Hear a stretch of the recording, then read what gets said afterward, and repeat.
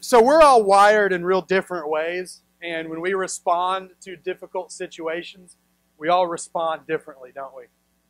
What are some of the ways that you, or maybe somebody you know, responds in a difficult situation? What's something you can think of?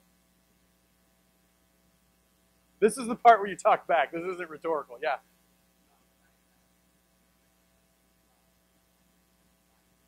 Yeah.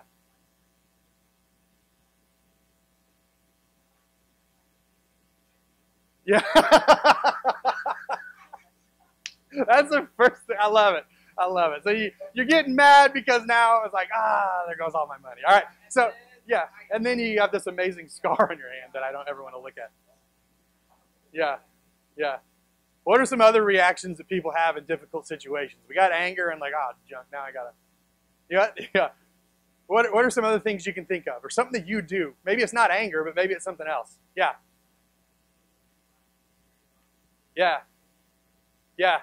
Like you determine, I'm going to fix this. Whatever this is, I'm going to do something to make sure that never happens again. Right? Okay? So we get real analytical. Like, okay, this happened because I woke up 10 minutes earlier than I normally did, and I had Pop-Tarts instead of cereal. And, and you start like putting all this together, and then suddenly like the Illuminati are in your backyard. Okay, I get it. All right, what's something else? Is there like a different thing you can think of how we respond to difficult silence, right? What do you do in that silence, though? You just, is it one of those, like you just kind of like, kind of silent, or just like real introspective, like, why does this always happen to me? Or is it just kind of like, I don't know. There's a lot of different things. So what else? What'd you say? Denial. Yeah, what was that, Finding Nemo? Denial. Yeah, when bad things are happening, we just want to say, no, this ain't happening to me, no way. And then stress is what you said. Yeah, most of us would get stressed out when bad things start happening. Other ways you can think of is like, it's just this passive resignation where it's like, you think that whatever's happening is never going to get better, or you're just like, why does this always happens to me? So we get mad, we get introspective, we get passively resigned, we get real analytical, we go quiet, we get stressed. All of this stuff happens, and this is part of the normal human experience, okay? So if you're thinking, oh, I do that, I better not do that, he's about to drop a bomb. No, I'm not. That's what we all do, okay? I get so mad when bad things start happening. I just like, why? And that's pretty accurate. But when stuff starts to just go down, I'm just like, I am going to pick this ship up, and it is not going to sink, and I just get angry. I said ship with a P, okay? Some of you guys are like, what happened? We're going to subtitle this on YouTube. It's going to be like, yeah. Yeah, that's essentially what I'm like. I'm like him. I'm always angry. But who chooses joy?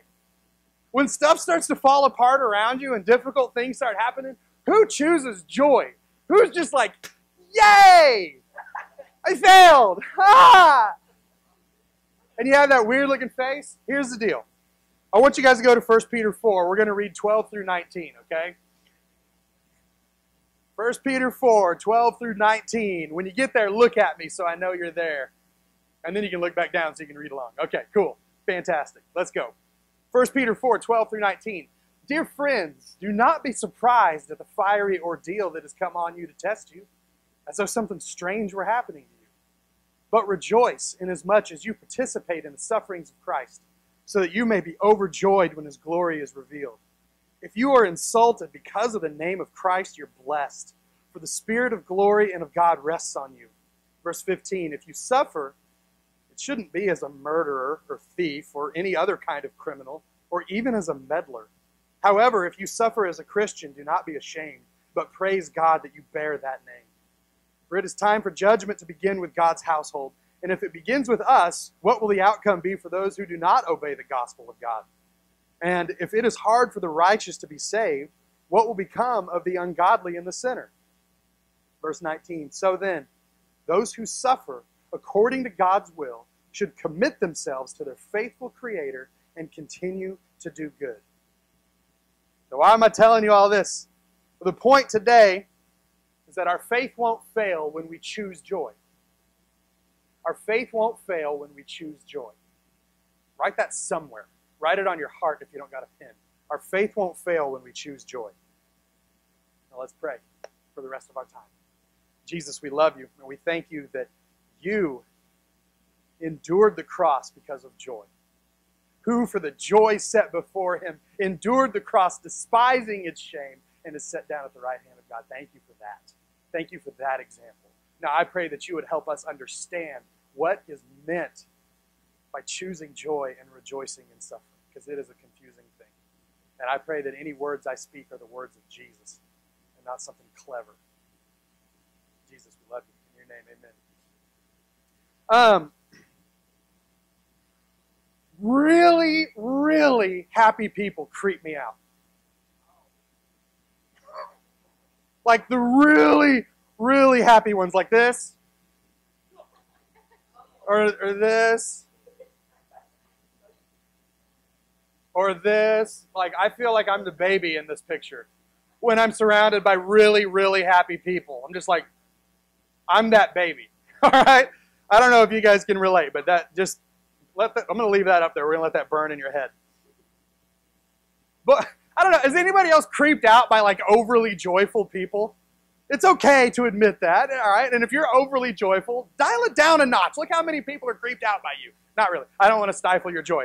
But it is weird because why? Because when we think about like overly joyful people, it's always just kind of like one of these like smiles. It's like just one step away from breaking down and melting away into tears, right? It's like, everything's good. Oh my God. You're like, that's what I imagine, all right? And the overly joyful, there's nothing wrong with being joyful. As Christians, we're supposed to be joyful. Our hearts are supposed to be overflowing with mirth, all right? That's why when you see me, I'm not just like, what's up? Let's talk about Jesus. I love Jesus. I love what he did for me at the cross. I love that he's not dead. I love that I'm redeemed. And because of that, there is joy in the depths of my soul that overflows a lot in front of you. But when I'm around people that there's some that you know are faking it, right? It's just like, I don't believe you right now when you say that it's all good. And this happens on Sunday mornings a lot. You walk into church, how you doing? I'm blessed. Man, I am blessed. Shut up. Tell me how you really are. I'm blessed. No, stop that. How are you really? I mean, man, how great would it be to get there? The reason that I think that I'm creeped out by the overly joyful is because I know my own heart. I know that it is much easier to be pleasant and move on than to be real and stay long. Because if you just say, hey, I'm good, peace out, brother, bye, you don't have to be real with anybody. But if I came up and I said, how are you doing for real? This is going on. Then we're locked in for a while, right? It's so much easier to just be pleasant and move on than to be real and stay long. Here's the deal. When I was in college, I worked at Six Flags as a trash man. Greatest job I ever had. And one of the things that they did at Six Flags was they hired a lot of Europeans. Like, I worked with some Slovakians that I love. Martin Krupa. Oh, that guy was awesome. And there were some Polish guys I worked with that called me Pastor Sean. Like, they were just awesome. But what was awesome about them was they would ask you, how are you? And they would mean it. Like, they would stand there and go, like, no, really, how are you today? Are you okay? Is there anything I can do for you? And when you ask them, hey, how you doing, Martin? Oh, well, let me tell you. Look, I didn't mean that. I meant like, hi, bye. I got a sweet. But those guys got it. Like, they would actually tell you how they're doing. They weren't like faking like, oh, I am so blessed to be working in America. Like, they didn't do that. It was just like, man, it is hot here. And there's a guy that I know that not too long ago, he asked me that. He goes, hey, how are you today? And I said, I'm okay. And he goes, no, you're not. You're better than that. I was like, how do you know? Don't force that on me. Don't make me rise up to this fake joy that I'm not ready to share that with you. Yeah, you're better than that. You're blessed. God God is good all the time. I know that. But right now, I'm not there. When the overly joyful, they just kind of creep me out. But here's the thing. There's a difference in acting like nothing's wrong and having supreme confidence that Jesus will keep his promises. Acting like nothing's wrong is like, oh, let's put this cute picture of us with our baby, and oh, everything's great. We haven't slept in 3 weeks, but it's all good. Oh, my God. But having supreme confidence in Jesus is so much better than just saying, like, hey, it's good. It's a good Sunday. I wish I was at the lake. But, it's okay. It's okay. It's okay. We don't want to fake joy. We want to have supreme confidence that Jesus keeps his promises. So where's the balance? Well, look at verse 12 and 13. Let's go back to this. This is awesome. Verse 12 and 13. It says, "Dear friends, do not be surprised at the fiery ordeal that has come on you to test you, as though something strange were happening to you. But rejoice inasmuch as you participate in the sufferings of Christ, so that you may be overjoyed when his glory is revealed." So if you got your own Bible or you got one of those, like, you can take notes, circle rejoice and overjoyed, or just make a note of that. Like, that's important. We want to talk about this word rejoice for the purpose of being overjoyed, right? So Peter, what he's saying here is he's saying, hey guys, guess what?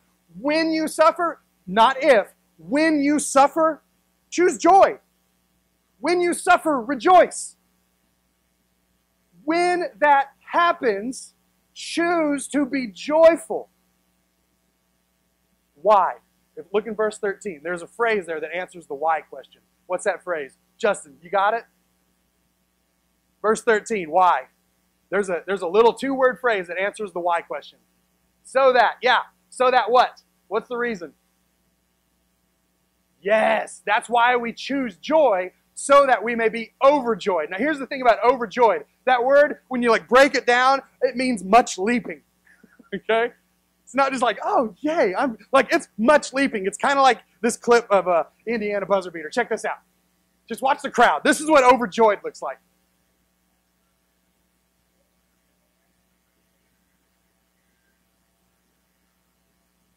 That's their coach, by the way. Look at that. That is a buzzer beater against #1 Kentucky. I mean, look at that. That is overjoyed right there. There's much leaping going on in this place. It's much leaping.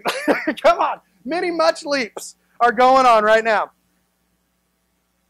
You ever been in that situation where you've been at some athletic event or band concert or whatever, and you're just like, yeah, you just can't stop jumping. You're storming the court, guy with a unibrow's mad. It's just all kinds of... Look at all this. They have to jump. What is with that? What's with that in our hearts? I'm going to go back to this. We have to jump when we're overjoyed. It's like, there's just much leaping. It's like a lamb that's just like, ah! When we're overjoyed, that's our response. We just, why am I moving right now? That's what happens when you're overjoyed. Okay, now here's the deal. Here's the deal. You choose joy now in your suffering so that you can be overjoyed then. Catch this. This is the biggie. When we suffer, when we're in the midst of suffering, we're not supposed to be going, yay, yay, this sucks so bad. Oh! That's not what Scripture's telling us to do. What Scripture is saying is that when you suffer, when things are going down at home that you wish weren't, when things are going down at school that you wish weren't, you choose joy. Because in the future, you won't suffer anymore. You choose joy now, which isn't faking like everything's okay, but it's trusting that the promises of Jesus are going to be fulfilled. And when you choose that joy, then when Jesus splits the sky and comes back, there's going to be much leaping. We're going to be overjoyed because we chose joy now in our suffering. We're not like, yes, yes, yes, suffering. Ugh. We're like, hey, you know what? It's going to be better than this someday. And I can't wait for that. It hurts now and it stings now, but it was not going to forever because I trust Jesus. I believe Jesus. I know He's coming back. And when He does, oh, it's going to be good. Are you you kind of tracking with that now, what rejoice in your suffering means? I want to peel it apart a little bit more.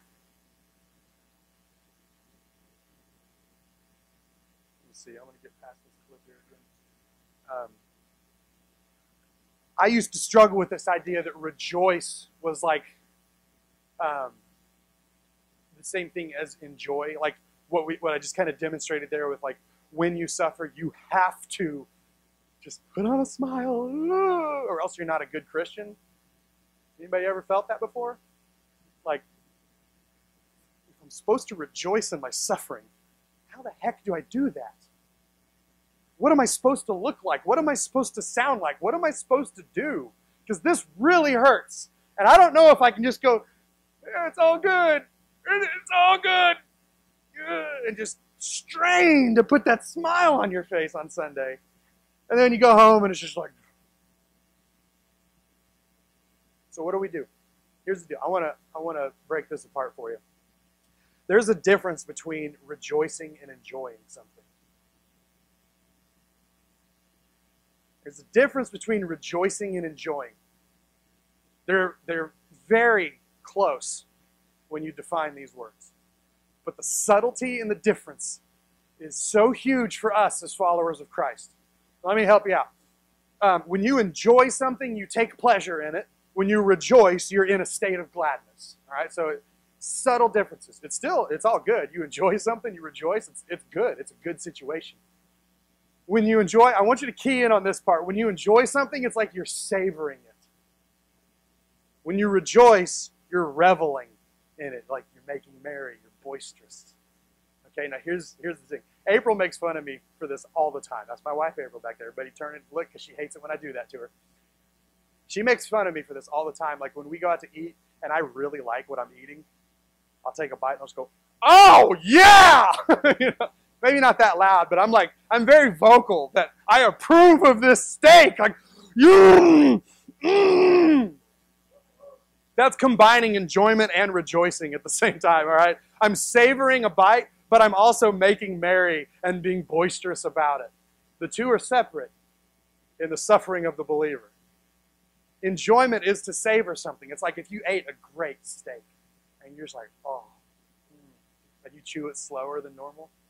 And you just want all those juices. You just want to taste every bite.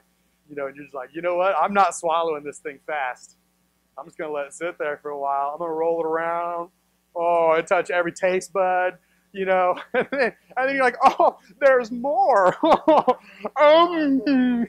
know. Or if you're not a steak person, it's okay. It's like sitting in a hot tub after a long day of skiing or something, and you just kind of like go, oh.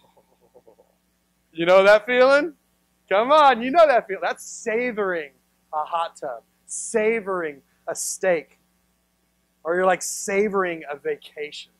You know, when you go out to the beach and you just open up that sliding glass door and you walk out on the sand and all you hear is like,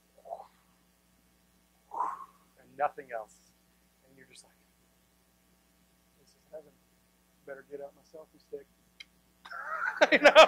And then you ruin it by doing that. But it's like you're standing there and you're savoring the moment. You're just letting it soak in and permeate every part of you because you love it so much.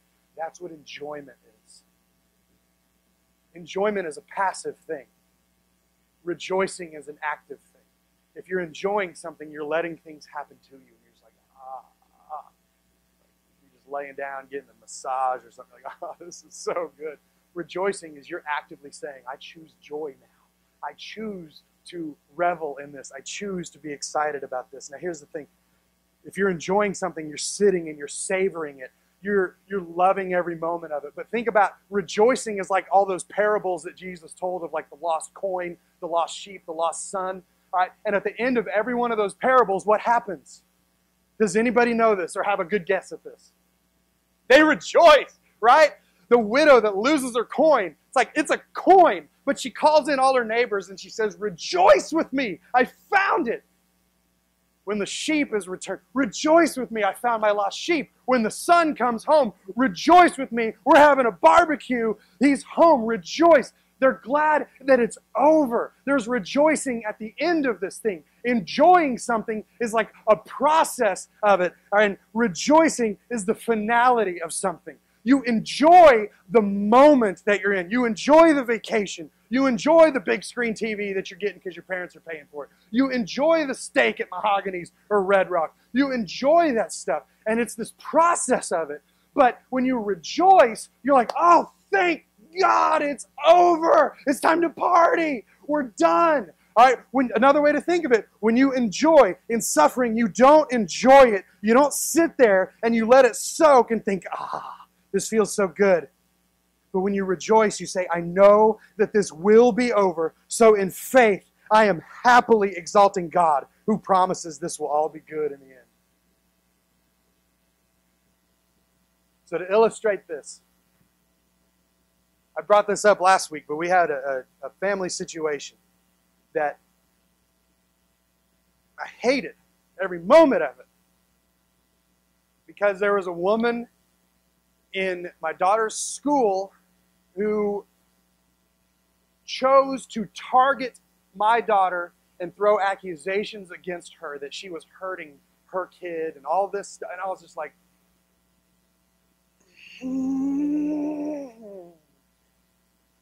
I said a couple choice words on the phone to my wife, and that was it, because I was very level-headed with everybody else I talked with. But you can imagine when somebody is unjustly accusing a kindergartner of hurting her daughter. And some of her story was just so full of holes. I was like, I was there when you were talking about this. That never happened, you liar. I didn't say liar, I said other things too. But what the thing is that in this series, we've been doing this series on resilience and what you do in your suffering and how your faith won't fail. And it's like, dadgummit, God, why did you have to put me in a situation that I'm preaching about? Oh yeah, because I'm preaching about it. I get to show you guys what it looks like to live through suffering. So this isn't just some theory. Like, hey, it's going to be all good. Let's all just clap and get our tambourines out and we're all going to be fine. No, we're not. Because there's evil people out there that say evil things against 6-year-olds. And then they stir up a hornet's nest and they start gossiping about my wife. And that starts going public on Facebook. And they come and have meetings with the principals and the support staff. And I'm sitting here just like, what just happened? Where did this come from? And I'm still mad about it. I'm still hurting from it. Because who in their right mind picks on a 6-year-old? But I've never spoken a word to them now. It's not just her, but it's them now. Because I'm choosing to rejoice. Because I'm trusting in the promise that this will all be good in the end. I know that we are in a broken world. And there are broken people that want to try to break other people. We didn't do anything to deserve that. It just happened. Suffering will happen. People will insult you. People will drag your name through the mud. People will try and attack you. People will see when you are standing for the cross and when you have integrity in your life, they're going to do everything they can to undercut that. Choose joy now. I don't enjoy this. I don't enjoy what was said about my daughter and my wife. In fact, I was up at the school most of the day on Friday just to protect them because I had no idea what could have happened. I was like, I'm not going home. This woman has free reign to come in and out. I'm going to be here, and I don't care what happens. I'm going to be here and protect my family. Integrity is going to win. I don't enjoy that. I don't enjoy spending my day off playing security guard because I'm afraid of what could happen. I don't enjoy that at all. I don't enjoy the accusations made that were ridiculous. I don't enjoy that grown women are picking on kindergartners. I don't enjoy that. I think that's evil. I think that's unjust and disgusting.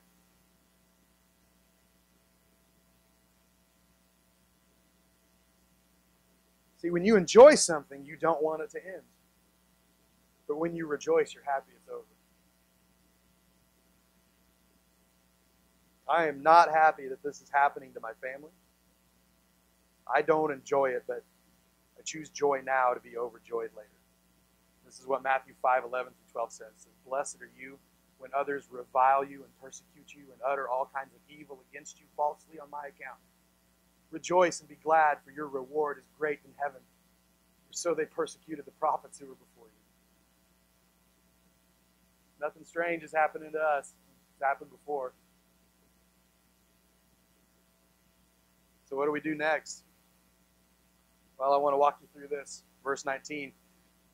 Look at it for me. It says, "So then those who suffer according to God's will should commit themselves to their faithful Creator and continue to do good." Commit and continue.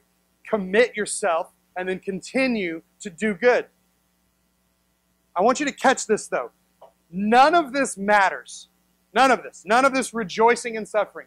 None of this matters at all if your suffering is outside the will of God. It says so in verse 15. It says if you suffer, it shouldn't be as a murderer or thief or any other kind of criminal or even as a meddler. You can make stupid choices and have stupid consequences.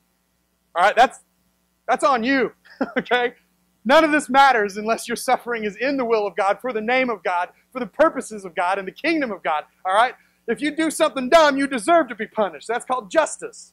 But if you don't do something dumb and you suffer, that's when you're blessed, because you know it's for the cross. Now check this out. If you suffer unjustly because of Christ or because of integrity or because of your bold faith, we're told what to do. First, you commit. You commit to who? What's it say? Verse 19, commit to who? Key word. Faithful Creator. God is faithful, so we remain faithful. God doesn't give up on us. We don't give up on Him. When unjust suffering and accusations and things come at you, you don't bail and go, you know what, I'm going to take this into my own hands. You know, I could have done that. I could have found out where she lived and gone to her house and sat outside and just kind of gone and scout. I could have done all kinds. Like my heart and my flesh went there. I'm like, I want to get revenge. But that's not what we're told to do. We're told to commit ourselves to our faithful Creator. God is faithful, so we remain faithful to Him. And then it says continue. We don't just commit and say, okay, God, you take care of this. No, we commit and then we continue to do good. We continue to live for Christ. We continue to have integrity. We continue to rejoice in our suffering. We continue to believe that Jesus' promises will be fulfilled someday. We continue in that. Because a person's choice to suffer rather than deny faith in Jesus reflects the presence of the Holy Spirit already at work. If you choose to rejoice instead of denying Christ, it's proof that the Holy Spirit is in you. And when you commit and continue, that's called resilience. Remember the definition of resilience. The property of a material that enables it to resume its original shape or position after being bent, stretched, or compressed. And over the last 5 or 6 weeks, I wonder how many of us have been bent, stretched, and compressed in some way. Your faith has been stretched. Your resolve has been bent to the point where it's almost broken.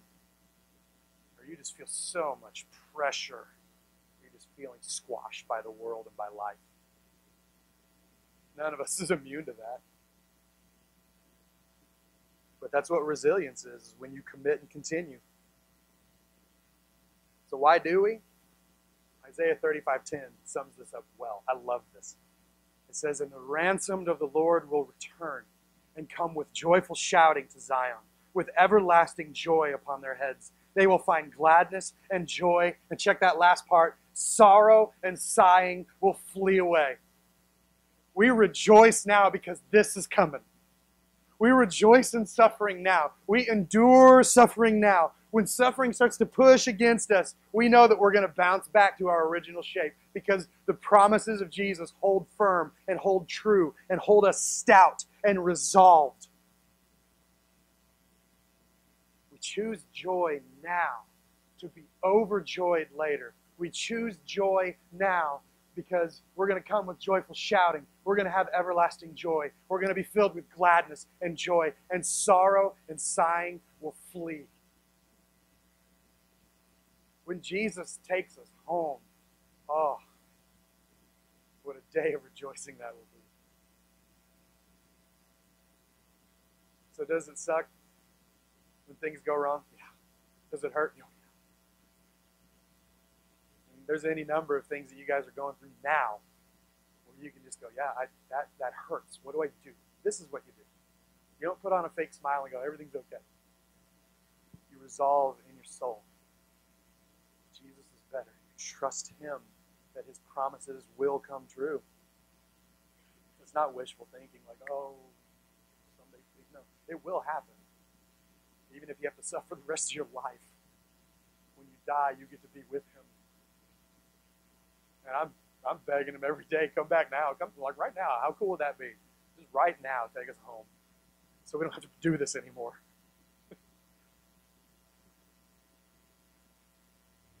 Suffering well doesn't mean faking happiness. What we do is we endure with supreme confidence that our joy will be made complete in Christ.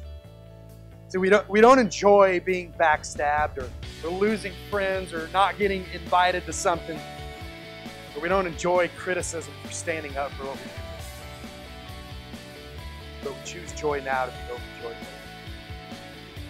We choose to rejoice in our sufferings now because we know one day soon, not ever suffer.